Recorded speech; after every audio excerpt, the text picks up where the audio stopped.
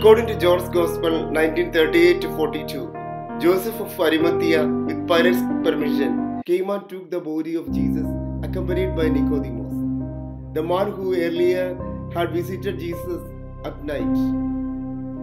Taking Jesus' body, the two of them wrapped it with the spices in strips of linen.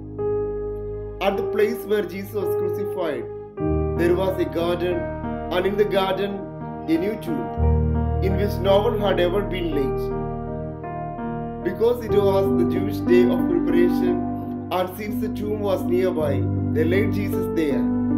However, Jesus overcame the powers of death. Mary Magdalene and few other followers who came to the tomb on Sunday morning found an empty tomb. Mary Magdalene was confronted by an angel who asked her, "Why do you look for the living among the dead? He is not here, he has risen."